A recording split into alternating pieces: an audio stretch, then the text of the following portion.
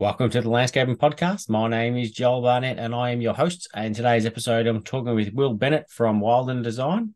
So, Will is a landscape architect born in the UK and based in Dubai. So, it's a fascinating story talking to Will. Yeah, there's so many things I loved about the chat. Like, after finishing studying his landscape architecture course, he was offered a job in Dubai and he took that without ever having been there before. And then he's been there for the past 9 years. So, working for someone else for 6 years, and then he's had his own business for 3 years, and he's got big dreams for the business as well, looking to franchise that and have multiple practices with throughout the world. So it's pretty fascinating business mind to have that plan in place. Will's also got a great outlook on Dubai too, so he can see the flaws, but rather than ignoring them, he's embracing them and looking for ways to improve them in the city. And one of those ways of doing that is by increasing the amount of native planting that they're using there and reducing the amount of water that they need to use as well.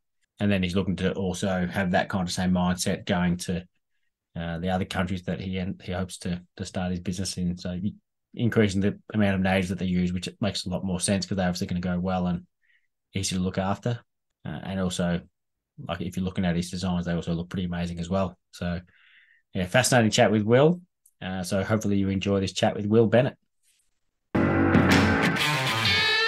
Will, thank you very much for joining us on the Landscaping Podcast. My first question for you is, how did you start in the industry? Yeah, well, my start, I mean, you could probably wind the clock back to when I was 18 or even before.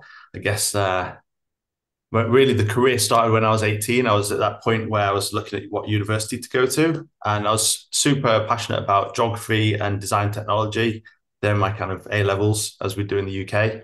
And I was looking at going into architecture. And it was my mum who coincidentally was a careers advisor, which I guess was pretty lucky for me. She said, "Have you heard about this alternative degree like landscape architecture?" It was completely new to me at the time, and she guided me towards a few of the universities at the careers fairs. And yeah, one thing led to another, and I just quickly kind of changed my passion from architecture to landscape architecture in the space of that summer, and never really looked back, to be honest. Yeah, I went to university in Sheffield, did my undergrad there, had a year out, and fell a little bit out of love of landscape for a little while. Just wasn't proving to be the dream career that I thought it would be.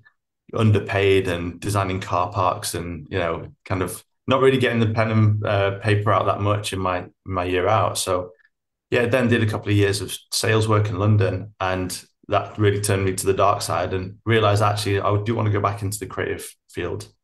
And then did my master's in Sheffield, and then yeah, since getting my master's, just moved out to Dubai in 2014, and everything's just kind of rolled on from then, and just fell in love with the career more and more. So you weren't doing any work when you're in the UK, like in No, the no. landscape architect field? Yeah, I've never practiced in the UK. I'm aside from those 10 months it was on my year out, all my practice has been in the UAE since 2014, moving out here. Now, and what's I know in Australia when people are doing a landscape architecture course, it's all like you say, it's about car parks and commercial spaces and town planning kind of stuff. Is that similar to what you found it to be? In the UK. Yeah, like when you were Yeah, I studying. mean that was my experience. Yeah, but that to be fair, I mean I was newly qualified. I was 21 years old. Just had a 2-1 and a BA to my name. And I moved into a fairly small studio. These guys were doing really cool work actually, and I look back at them now, and they're doing amazing sud schemes and schools and hospitals, and they really are thought leaders in their space. But for me to move into a small team and then be given design projects and responsibility, that would have been a big ask. So you know I forgive them the fact that I never really got my hand on any design work per se. I was doing a lot of LVIA reports, visual and environmental impact assessments, doing a lot of the graphic work and CAD work, as you'd kind of expect. And it's hard because on the one hand, you really hope that for new designers, they carry on being passionate, and the guys at the top give them work and nurture them into the profession. But on the other hand, you do have to go through that process of kind of just doing the hard work. And there's no two ways about it. You have to experience like doing all the CAD stuff and just doing those reports and just kind of admin just to see how the guys above you are doing it. And you just learn incrementally on the job. So I don't hold any grudges at all. It's part of my education, and I think going through that experience has done me the world of good, actually. Do you know what it was that your mum saw in you that made you think you might like the landscape architecture? Oh, that's a great question. Because actually, the career part started when I was 18, but the passion I got from my mum. And I think like a lot of landscape architects, you see it in your parents. My mum would be like in the garden 365 days a year, come rain or shine. She was such a passionate gardener, and she would grow like her herbs and her fruit and veg, and she'd have all these sort of weird and wonderful plants. And when I was a kid, when I was like, 5 or 10 years old, I just thought it was like my mum's crazy obsession. And, get all the lads around in the garden, we'd kick a football around and, trying to bend it like Beckham. And the ball would career off into the plants. And I'd hear my mum instantly bang, bang, bang on the window. And she'd be like, boys, will you get out of my plants? Come on, for God's sake. And, obviously that was quite embarrassing for me at that age. But what I realized I'm picking up is my mum's complete passion for nature. And on all the family holidays, she'd be the one that'd be trying to get us out into, the Grand Canyon and get us into these amazing, awesome landscapes. And she's still got that in her bone and in her bones and her DNA, like to this day. And every time I'm with my mum now, she's like putting out plants and creepy crawlies, and she just lives and breathes it. So in a way, like that passion, I just absorbed from my mum, and I didn't realize until, yeah, I never really switched onto it. Like when, like I kind of understood that natural side when I was 18, it just really grew on me. But I think that passion for geography, which was one of my best subjects, combined with the design side, my mum kind of put two and two together and was like, well, actually, maybe if you design with nature, there's something in there that would actually spark your interest a bit more. That's good. She was obviously good at her job being a careers advisor then. Yeah, damn right. Yeah, she's very good at that. Yeah, so all credit to her. So what made you move? Is it Dubai you moved to? Yeah, I'm in Dubai. Yeah. So what made you move there? Do you know what? It was a combination of coincidence and maybe just a little bit of a vision. Like I think when I was at university, I was with my girlfriend at the time, and I didn't have a clue what I was going to do after the masters. With that bad experience from the BA, I was a bit apprehensive about should I get a job in my local city or London, and I think just in the middle of the course, I said, "Oh, it'd be cool to work abroad," and Dubai just came up as a place for no real reason, not necessarily attracted to the city at first. And then by coincidence, when we did our master's presentation at the end of the year, one of the guys that was coming over to recruit was from Dubai, and everyone else is from the local towns and counties in the UK. There was one guy coming from overseas, and they said, "Does anyone want to speak to him or pitch to him?" So I said, "Yeah, definitely." Like, put my hand up, and yeah, that was it. Like, presenting my work to him, and he pretty much offered me a job on the spot. He was, I presented my thesis and all my design work, and he then just kind of said, "Oh, you'd love it in Dubai. You've got to come over. We're doing these cool projects. We're doing this mountain bike track and all this." And I was pretty much sold. So a couple of weeks later, I went to Glastonbury with all my mates, and I got like a job offer on my phone via email. Said, "Yeah, we'll make you an offer for Dubai," and that was it. A few weeks later, I was on a plane to a city in a country I've never been to, and I was just so nervous and excited about like what the hell am I getting myself into? So then, what was that like? Like working in a different country? Were they doing things pretty much the same as what you were doing in the UK? No, completely different, Yeah. completely different. So Dubai, I think, has a lot of stereotypes and everything, but I think the one thing that is true about this place is it's very fast paced. Everyone's here to further their career or to further their living conditions and get a better life, essentially. And one thing that supports that is a really fast-paced economy. So projects are just like, in and out the door, very, very fast. Clients are quite demanding. They do have good budgets by and large, at least compared to the UK. So there's a little bit of flexibility there to be a bit more creative, I would say. I think the attention to detail has definitely improved over the years, that's for sure. And we're constantly trying to push ourselves and our clients to do better.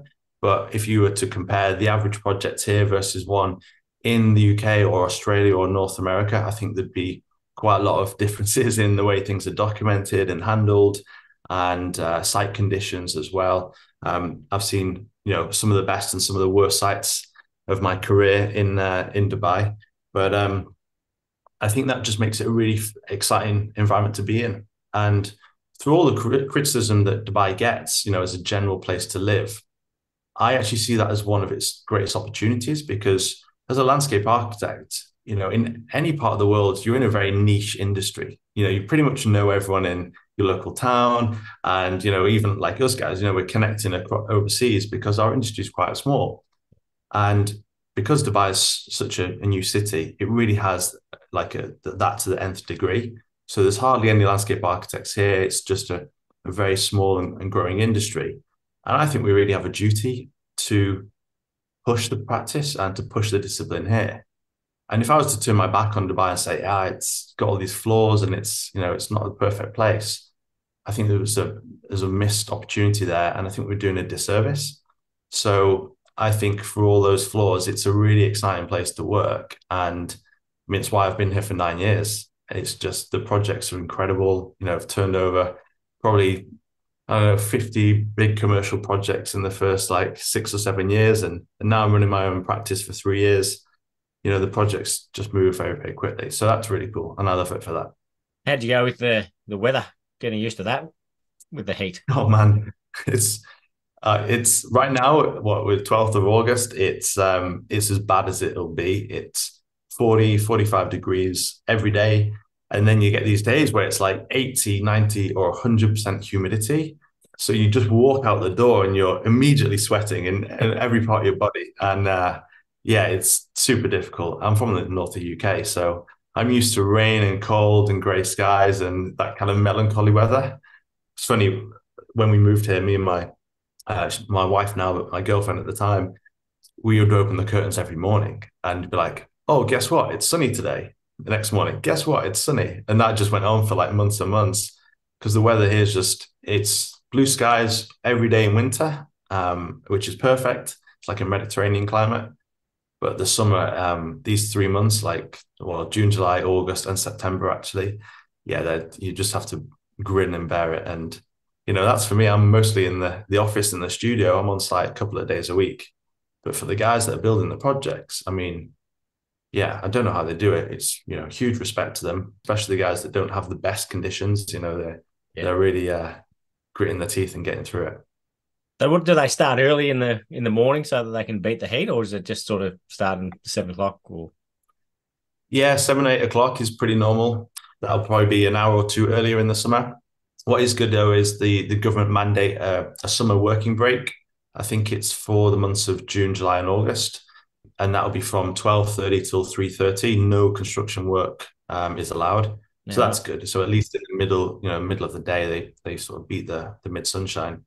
But like I said, with the humidity, even after 3 o'clock and getting through into the evening, it's just really hot and sweaty. So do they do split shifts and they work till 12:30 and then come back at 3:30, work into the night? Yeah.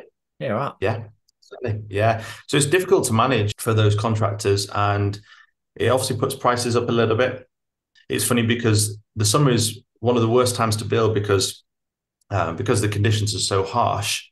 It kind of makes the quality go downhill, as you'd expect. If you're working outdoors, you're probably going to put slightly less effort in than when you're in nice conditions in the winter. But on the other hand, it's the perfect time to build because most of the domestic clients, they go away. They leave the city for a couple of months. So it's a great time for their gardens to become a bit of a construction site, and they can come back in August, September, ready for the winter, and most of the garden work will be finished. And then in terms of planting plants, I'm sure it's the same in Oz, but try and avoid those hot summer months for planting, leave it until the winter. So most of the time we'll try and do that from September or October onwards when it starts to cool down. But actually, the longer I'm practicing here, the more I'm, incrementally taking those sort of well-judged risks. Like I just redid my garden a couple of weeks ago in the middle of summer, planted all new plants, and so far, no touch wood, they all seem to be surviving. So if you kind of manage those risks and choose the right plants, of course, then you can actually plant through most of the summer. Yeah. And I imagine you've got some decent irrigation systems as well in place?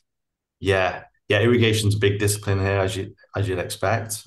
Yeah, it's all fairly standard drip lines, and sort of have the debate on most projects whether you go for an online system or inline, which is just a regularly pierced tubes with standard flow rate along the whole of the tube.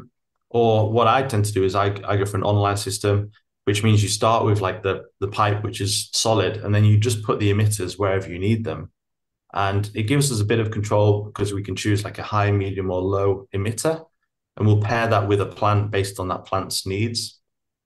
Most of the time, we're using 80 or hopefully 100% native plants in a lot of our designs. So we're always trying to reduce the irrigation on every project. But my dream would be to make gardens that have zero irrigation. I mean, that's something I'm really trying to work towards.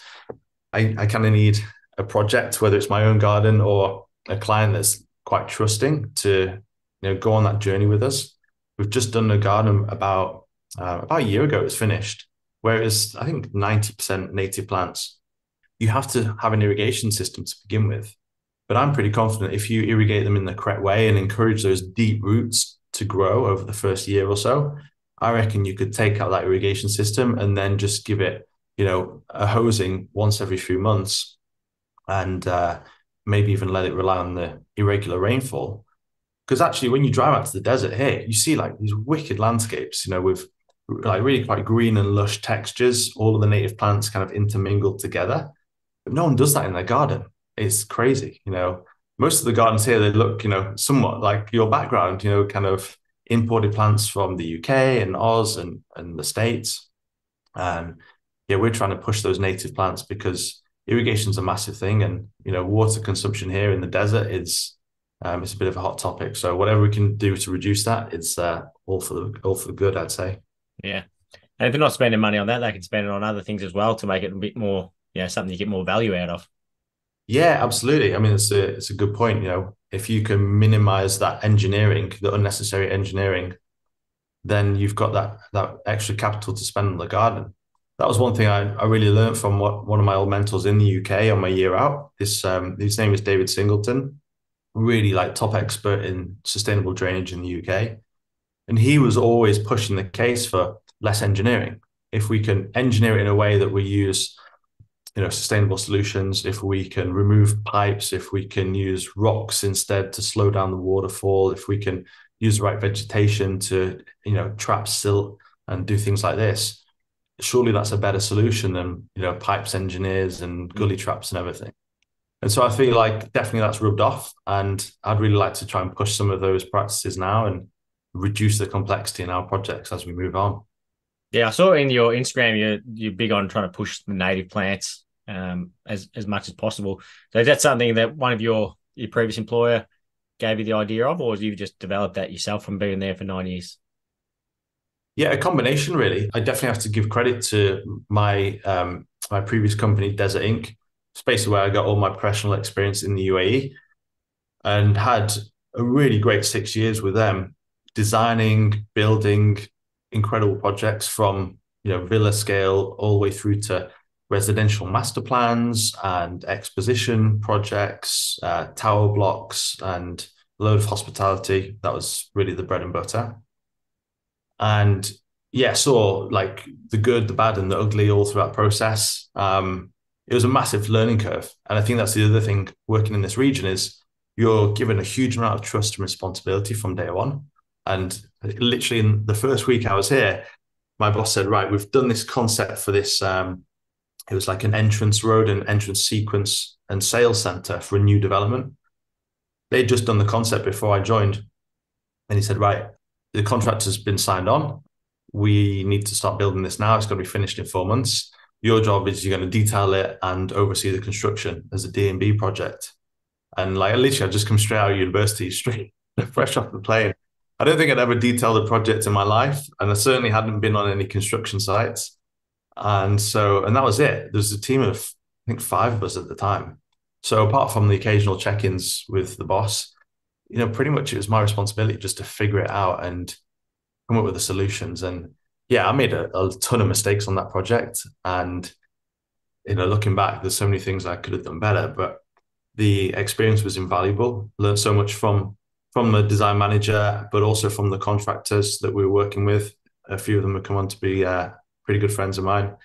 And the project went on to win a couple of awards, actually, Design of the Year in one of the Identity magazines. So that was pretty cool. It's like, all the highs and lows of that project experience all wrapped into one. And that was just one project. And then, Times was sort of doing 5 or 6 of those at once. But yeah, so to answer your question, like the projects at the beginning actually were all really just kind of tropical and non-native plants. The idea of using native species in those early projects was really few and far between. But by the end of those 6 years, it just became a huge passion of mine. And the last project I did was Terra, which was the sustainability pavilion at the expo.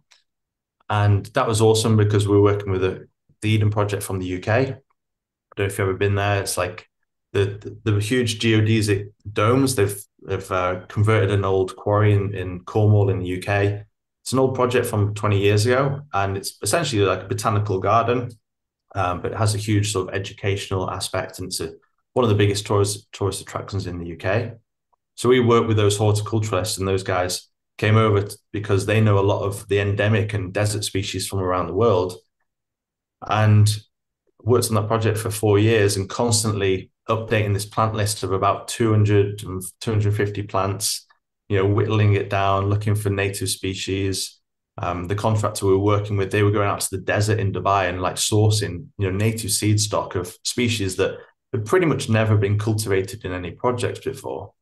And so that was fascinating to see, nurseries go from purely tropical plants and then actually starting to test these natives, plus a bunch of other, desert species from Australia and from Arizona and South Africa. And we put all that together in this really awesome, almost xeriscape-like landscape. And that was the project, I think, that set off my passion big time. And, it's a big commercial project. It's essentially a museum as a tourist attraction. But I just thought, like, surely this should be happening in everyone's gardens. And by that time, I'd been in the UAE for 4 or 5 years and driving around these residential landscapes, and you see everyone's gardens, like 80% of gardens are just covered in artificial grass. And they have this like skinny little border, like 60 centimeters of, tropical plants that are kind of failing and dying. And that is like copy paste down every single street. And I'm like, what the hell is going on here? Like, I'm working on this project with like, just like lit up my passion for plants. And I see this in everyone's gardens. And I'm starting to put 2 and 2 together at that time, thinking about how my mum kind of sparked this passion for plants in me. And I'm right, okay, I think there's an opportunity here. We've got to turn everyone's gardens into like amazing native landscapes. And that started to become the turning point at which that passion for native plants turned into my business. Yeah, when you talk about that project, the first thing I thought of was how do you get those plants that like it's all good and well to say these are the plants that grew in this area, but like I've had issues here where those plants aren't available at nurseries. So it's fascinating hearing that they've just gone out, and it makes so much sense as well. Go out into the desert near where you are and get plants that are growing there because they're obviously no one's looking after them and they're surviving and thriving. So it makes a lot of sense. Yeah, it does. I mean, it seems so simple when you describe it like that. Of course, like on that project, it's a world exposition. So you've got a lot of resources, and, we were working closely with contractors. So we were really lucky. We had the experts, they had the facilities, they had a plant nursery, not just for our project, but for the whole exposition. So, this is a mega nursery, and, a few world leading experts in there that can pull these strings. So, we were fortunate in that position. But yeah, for your average domestic garden, a lot of these plants aren't available. You've got a hard time convincing clients that they're the right thing for the garden anyway, because you describe them as native or desert plants, and they imagine like a kind of a stunted tree on the top of a sand dune, and they're like, no, I don't want that in my garden. And so you kind of have to show them through these amazing projects and through case studies that if you choose the right plants, then actually it is worth pursuing. But I'd say on average here, we've got the same problem that you do, which is the plants aren't available in the nursery because no one buys them, and no one buys them because they're not available in the nursery. So it's a bit of a chicken and egg situation, and you just have to slowly break that chain over time. Yeah, and it's also people have there's a stereotypical view of what a native garden looks like, and most of the time they're just messy and yeah, it's all the same plants. But there's so many different plants, and I've discovered that working for different designers. Like one of them was telling me about a certain climber that she was describing this climber. So that sounds amazing. Why aren't more people using it? Because it grows in full sun and Mm. full shade and looks awesome. So how come I've never seen that? Just because it's native, so no one uses it. Really? Yeah. So even in Australia, you get the same thing. You know, I see Australia as a much more developed and advanced market. Are you still finding like you're discovering new plants and native and endemic plants that you'd never heard of before? Yeah, that's because I'm not like there's people who yeah specialize like you would know a lot of the native plants in Dubai more than the average person. So there's people who know a lot more about those plants than me. But there's Yeah. still a lot of plants that I've never even heard of, and you see all these characteristics and they're amazing and it looks awesome. Mm. It doesn't look like your normal stereotypical native, and then yeah, you realize that's actually should be designed into more projects. So it's something that Yeah. they're a lot more popular now, like gardens using native plants than they were, and that's continuing to develop as well for the same reasons that you talk about. For everyone wants low maintenance, but they want their garden to look good and lush. So there are plants you can choose that tick all those boxes. Yeah, that's right. Yeah. So the silver bullet, there's got to be one plant that does everything and Yeah, is cheap to buy, low water and zero maintenance. looks amazing. Um, looks amazing all year round, constantly Yeah. flowers. So did they do residential as well? The place you went to, or was it mainly commercial? Yeah, we did a bit of residential, particularly in the beginning, as the practice was quite small. So I'd say 50% of the projects I was doing in the first year or two were resi. But as time went on, it was more hospitality, commercial, and large scale stuff. And by the time I finished, there was very little residential work that we were doing. And what was the catalyst for you to going out on your own after 6 or 7 years? So a combination of things. So I think in the last couple of years while I was there, I started pulling together a bunch of ideas, just notes on my phone, which was essentially like a manifesto of ideas for how we could change the landscape of Dubai as a whole. And that was born out of this passion for native plants. A lot of it was born out of a trip to Singapore where I was so inspired by like how landscape is like a constant a constant in the whole city, really. Like every corner that you turn, every plot has got some amount of landscape. It's really Rooftop like a gardens. top-down approach. All the rooftop gardens, Yeah. and you have this constant feeling that you're in a garden city wherever you go. And we were there for the IFLA conference, and we learned a lot about how they were achieving that. And I came back to Dubai thinking like we should absolutely be doing the same thing, like this top down and bottom up approach where people just start to love and appreciate nature because it is everywhere and it's protected by policy and regulations from the top. I was thinking, well, okay, we're never going to look like Singapore and Dubai, but why are we not having the same policy and regulations and demand for native plants across the whole city? And could we not create like the world's first xerophytic garden city in Dubai? It would be such a strong identity. It would save loads of water. I mean, we could plant 4 times, as many native trees as we could if we were using, tropical palms and lawns everywhere. And I just thought this was a huge opportunity for biodiversity and for branding the city that was missed. And so I was kind of pulling these ideas together. And then, so then I was working on a couple of big projects around the end of 2019, 2020, including the expo. And then, 2020 comes around and COVID hits. And like a lot of people, I had to take a bit of unpaid leave, asked my old boss, like, can I do a bit of, garden design work on the side just to supplement my income? And, that wouldn't fly. So I was basically forced to like work on a little few side projects and just tinker with this manifesto. And the manifesto, within the space of a week or two, turned into essentially a business plan. And I pulled together those ideas and the passion for native plants, and then seeing all these residential gardens that needed changing. And then I just thought, do you know what? Like, sod it. I'm going to throw the towel in, take a punt on myself.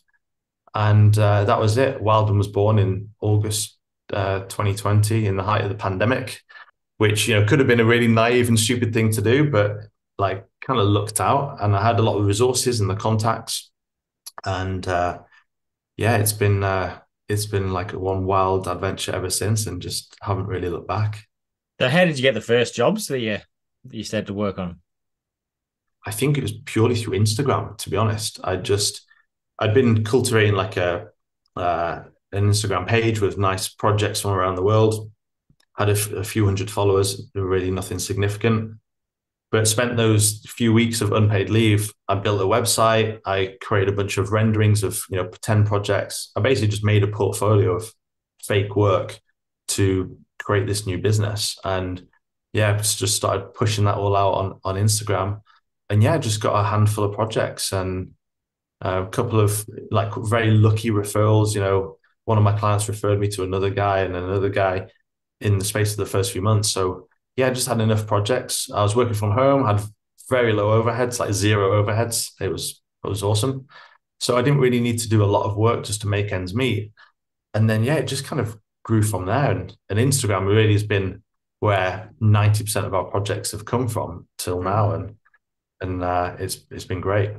And it's just organic, like are you doing any sponsored posts or anything to get that?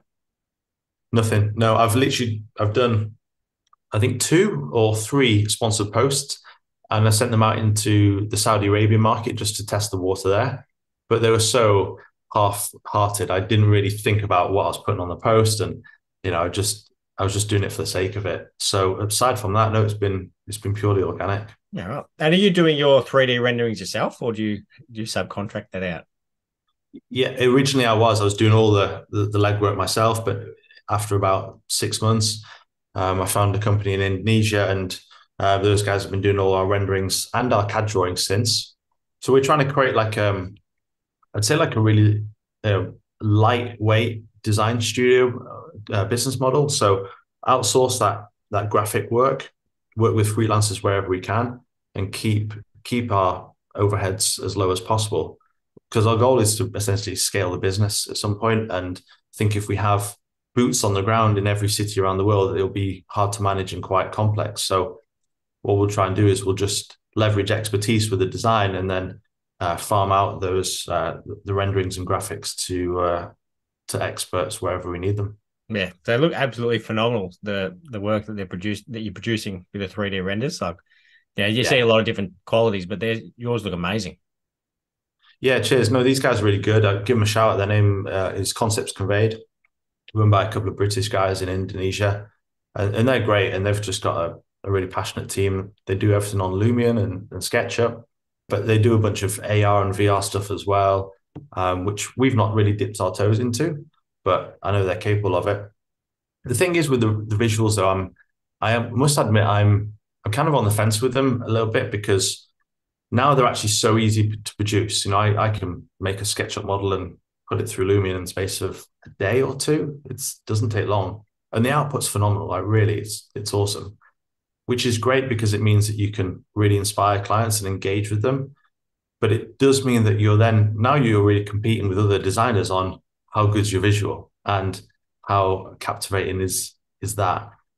And I think there's a lot lost in that process. And I also think that it sometimes gives a bit too much detail, because it means that you have to resolve every nook and cranny of the visual. If it's a photorealistic, if you haven't resolved that little step detail, or, the plants are in the wrong position, you set yourself up for a bit of 21 questions, Yeah. for the contractor and the client later on, because, oh, that tree is not in the same position. And, like, oh, the boulder's actually over here. And I really like doing the work on the ground and working with the contractors to adjust the design and get the best out of the site as we go through that process.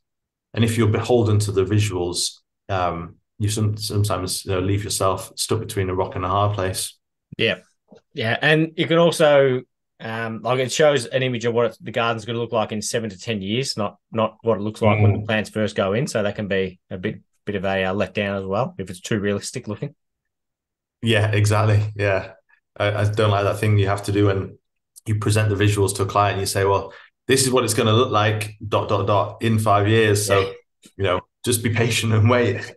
As I told you, like the buyers, everyone's it's super fast paced and everyone's quite impatient. So Yeah. waiting 5 years for a landscape, like people haven't got time for that. Yeah. So are you focusing on residential or commercial, or are you doing both as well? Purely residential now. Yeah. We're really trying to just carve a niche with, these sustainable and ecological gardens for the residential market, and that's it. And on your Instagram, you had a statement on the page. It says, "Small team, big ambition, 1 million global gardens." So you're looking to design 1 million gardens. Is that the ultimate goal? Yeah. I mean, that's like our big, hairy, audacious goal. That's kind of like a North Star, and it relates to our mission. So, I've described like this problem and opportunity in Dubai, but I think for me, the passion that my mum gave me for landscapes and nature is something that has basically made my life so much better. All my happiest memories are spent outdoors, and I just love spending time, in the wild and hiking and all these kind of things. And if it makes my life, healthier and happier, I know it's going to make other people's as well. So the way we're setting up Wilden is to be able to design gardens in any city around the world. So right now, of course, we're focused on native plants here and everything, but we want to create like a licensed or franchise business model. So we can, I could move back to the UK, or, one of my colleagues, Farah, she could move to Lebanon and set up Wilden in that city. And we use all the same resources, but just change the plants and change the materials. And we just have this really nicely structured and efficient design process with this, big and bold brand of Wilden as the heading. And that's really like, I think the way that we can spread this love for nature around the world in a really efficient way. And I think if we do that, like efficiently with good systems and good processes, you can actually start to reduce the cost. And that's the other thing that I really found quite disconcerting with landscape design is it is quite an elitist thing. You have to have a bit of money to even afford a garden in the first case, but then to be able to spend money on a design and a build, you're really looking at a certain demographic of person. And yeah, we've got to start there in the beginning while we build our brand. But ultimately, our goal is to lower that barrier to entry so we can have like still beautiful gardens, well designed and executed, but just bring that price entry price down so that your average punter can have this beautiful ecological garden where they start to build that passion for nature. So the million gardens is kind of it's somewhat arbitrary number, but I love this idea of being able to build as many gardens as it takes to connect to like a ring around the world, because I think there's something quite philosophically strong about that as well. How many countries have you done gardens in so far? Oh yeah, just Gulf states. So apart from the UAE, we've done one or two in Saudi. We've just got an inquiry for Qatar and Doha. I'm about to design my in-laws garden in France. But yeah, apart from that, we're very much in the UAE. So Yep. we're really just trying to set everything up right now and get all those processes in place and the brand in place so that we can. I'm looking to hire probably our first international franchise in the next year or two. Yeah. So how do you go? What's the process like when someone from another country wants to get a design done? Like, do you just do a lot of research into what plants like are suitable for native areas there? Yeah, exactly. I mean, if it's the other Gulf states, then we're fortunate. There's a lot of similarities there. Like when it comes to the designing a garden in France, for example, I'll just be super honest with my clients and say, look, we can nail it in terms of the layout and the design and the visuals. We can nail it in terms of the process and give you a great experience. But what we aren't good at is the plants in your country. So there we'd need to rely on a contractor and find a decent, reputable builder, and then give them like I think a design brief in terms of what the plants should do and how they function, like whether it's a high hedge here or some low perennial cover or ground covers, kind of give them that outline spec, and then let them come back with suggestions of what plants to use. Because yeah, we're never going to be experts, even in one country, on all the plants, never mind other countries. Yeah. So for the time being, when we design abroad, we'll lean on contractors. But once let's say we hire a designer and we franchise to a designer in France, Then there'll be someone with landscape garden or landscape architecture experience that comes with some of that horticultural knowledge, and they can actually design plant specs themselves. Yeah. As guests I had on for fifth season landscapes, they're based in Sydney, but that one of their Mm. employees in their design office was moving back home or to his wife's home in New Zealand. So they've done the same thing there. So they're sort of doing the design, setting up the design side of things there. So while the work's not there, he can do work from Sydney because you can do it remote. But then when they get Mm. designs in New Zealand, he's there and he's going to understand all the different plants that work and don't work. So yeah, so it sounds like a similar thing you can do, and you can franchise and go worldwide. So I love that idea. Yeah. I mean, that's the one good upside of COVID was that, we've all learned to work remotely in some capacity and embrace a lot of the digital tools that allow us to do that. So the basic stuff, Zoom that we're using now, but, being able to take payments digitally, being able to manage workflows, project manage, all of that's relatively straightforward now. So, you see a lot of these people designing gardens from other sides of the world. And, I question whether they're really doing that with the right knowledge and intent. I think sometimes you can see some of those visuals. Instagram's flooded with those visuals of beautiful gardens that they look like they could be anywhere in the world, but it's actually like someone in Slovakia that's designing a garden in South Africa, and you're like, it kind of feels incongruous. Yeah, So I'm really careful that like we want to make sure that we do it the right way and still like leverage local knowledge wherever we can. yeah. And you're looking to use sustainable materials as well in a lot of your designs. Is that right? That you got that on your Instagram as well, part of the plants being sustainable. Yeah, absolutely. I mean, I think coming from a background of landscape architecture, I was trained in Sheffield, and it was constantly reminded of, we should be doing things that are sympathetic to the site, using as least resources as we can, using materials that are from, within a certain radius of the site. That was really just bred into me from an early age. And I don't see any other reason for, other way of designing landscapes than actually doing it with local materials and sustainably. Now that comes with massive challenge in Dubai because we do have fairly limited natural resources. We're great on stone and gravel and certain types of quarried stone. The plants are, kind of they're on the way now. The native nurseries are starting to pop up, but we're very limited on cut and dimension stone. Very limited, timber. We don't have natural resource of timber, so all of that has to come from sustainably sourced forests, usually in Eastern Europe or Northern Europe. Sometimes we do use hardwoods that come in from Central and South America, so we've got to be really careful about what sources they're coming from. Everyone claims now they're green stamped and Yeah, sustainable this and that, and I actually try and not to use that word anymore because it comes with so many connotations, like all the greenwashing and FSC certified, and it's very easy to be bamboozled.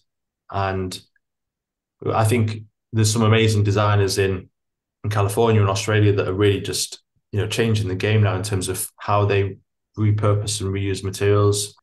And we would like to kind of take on, I think some of those aspects of like actually not even breaking out old gardens before we, not even doing demolition work, just building on layers and adding on things and doing as little work as possible. I think the ultimate garden is really one where you kind of leave what is sacred and what works and just change as little as possible. So yeah, like the sustainability piece is a difficult one, but yeah, we try and do less is more and always look local wherever we can. and how many employees do you have at the moment? Oh, we're small, so it's just me and one other. I've got a colleague Farah, she's full time. Yeah. I've got another guy who's helping us on a freelance basis, working on sites and overseeing contractors. And then I've told you the rendering and visuals are outsourced. So yeah, it's just two of us full time. We're looking to take on a third person pretty soon. But yeah, staying pretty small and agile and trying to keep it that way as long as possible. Yeah. So you reckon you'll likely stay that kind of size, and if you add more in the future, they'll be sort of around the world, starting up new franchises. Yeah, I think so. I think the ultimate size for us is going to be around about 6 people per branch. Probably, one or two, probably a couple of designers, and then I think probably 2 people we do design guardianship. So we oversee the contractors and we'll check in weekly or twice weekly, just guide them, change the design and interface with the clients. So I think to have a couple of designers and a couple of design guardianship experts, and then you probably have one person that's doing the client facing stuff and the sales, taking the briefs and interfacing and project managing. So yeah, 5 or 6 people seems, I think, is the dream size, and then we'll just franchise that and duplicate it around the world. Yeah, awesome. And what's it like getting staff in the UAE? Because I know most countries around the world have been struggling since COVID to get any decent staff, or even before then. Yeah. So I think we're pretty buoyant at the moment. Dubai really responded to the pandemic super well. We had an influx of people, and the economy's been booming here pretty much ever since. So we do have talent, I would say, but like I mentioned earlier, landscape here is a super small industry. So you're getting staff from all around the world, whether it's from UK or Europe, Southeast Asia, Australia, and with very varying skill levels as well. So the staff come and go. It's like a bit of a revolving door, and I think the risk is that you take people on and they often move on. I think the average duration of a contract here is about 1.5 years before people move on. People are constantly trying to further themselves and get a higher salary and everything. So I want to be really, really careful about when we hire, that we do it with a massive intention to keep them long term, offer them a decent salary to start and really have a great culture of working environment, give them incentives and bonuses and give them the autonomy and the purpose driven work that will keep them in the business. Because I saw so many people come and go in my old company. It literally was in and out, in and out. I don't want to do that. I want people to come in, enjoy it, do the work that they're passionate about, and be rewarded fairly and overcompensate them for them. So I think when the time comes to recruit, like I'm looking for that extra person now, I'm really just trying to think super carefully about, can I imagine this person in the business for 10, 20 years? Yep. And what's the pay like compared to the UK? Like, because everything I see of Dubai, everything seems like everything's expensive. So you would assume people are getting paid more as well. Is it comparable? Yeah. Or? No, you do get paid better here than the UK. That's for sure. It was one of the early attractions for a lot of the migrants that moved over here, and it continues to be. Salaries are on average a bit higher. We do have the benefit of having no income tax as well, which is nice. They did introduce a VAT a couple of years ago, and they've introduced corporation tax this year at 9%. So, all of those sort of low barriers to entry are starting to change now as as the whole economy has moved away from oil in the past. They're focused on tourism and the service sector, and now starting to tax people appropriately for all that knowledge sector work. I think it's the fair and right thing to do. It does mean that with the increasing costs and cost of living here, that now the relative salary is not as attractive as it would have been in the past. And the other thing to say is, of course, you spend a lot of your salary on those living costs and also travel home as well. And it's, it kind of all comes out in the wash in the end. It doesn't mean that, everyone here is super wealthy, but you get some of the wealthiest and some of the least wealthy people in this region. So it's kind of interesting in that respect. And do you see yourself living there for the rest of your life, or can you see yourself going back to the UK? Oh, good question. No, I'll eventually go back to the UK. As soon as this business is ready to scale, I will consider that move to the UK and start looking at how we're going to franchise that. I think in the interim, probably work from the UK and service projects here and continue supporting the team that is based in Dubai. And eventually, probably be based in the UK or maybe have that kind of dream lifestyle of 6 months in the UK in the summer there and then move back here for the winter. Who knows? I don't think I would stay here forever. It's got a lot of what I need, but not everything. Yeah. And what's your native plant knowledge like in the UK? Very, very poor, to be honest. It's very poor. Like, it was never really something I was great at when I was studying, which is a shame because at Sheffield University, we had some of the best lecturers, I mean, in the world. We had Nigel Dunnett and James Hitchmore, who at that time were designing the London Olympic Park and, doing these ridiculously incredible perennial meadows. And, since then, Nigel Dunnett's been doing the Greater Green scheme in Sheffield, which is turning like an old, almost industrial inner city street into this new perennial meadow landscape. And it's absolutely stunning. And then while I was there at the Masters, they were brought in Pete Udolph, and who else did they bring in? A couple of other big guys. And so you had this world leading experts in plants and horticulture. And I think it was only in that final year of my Masters that a lot of that really started to rub off, particularly from Nigel, who was my mentor. I just felt that passion and started to really look at that interesting intersection between people's appreciation for nature and the biodiversity, and this interplay between how wild can you push public landscapes. To a certain point, people really appreciate it. They see the biodiversity, they see the richness and the nativeness. But if you go too far, it starts to become a little bit messy and a little bit fear-inducing, particularly in dense woodlands and things like that. So there's a lot of that literature which I was like super interested in. But unfortunately, I learned a handful of native plants, but like now I'm going to have to relearn everything when I go back to the UK. So just going to start from scratch all over again. Yeah, cool. That's exciting though, because it's always good to keep learning and keep expanding your knowledge. Yeah, exactly. Yeah, it's great. And if not, I'll just call my mum up and she'll tell me. Last question for you, Will, is who do you think would be a good guest to have on the podcast? Oh, shucks. So many people. I mean, look, the couple of people I've been looking up to recently that aren't in Australia, because I know you've pretty much interviewed all the best, and I think the guys, David Godshall from Terramoto is a standout. The work that those guys are doing is incredible on so many levels.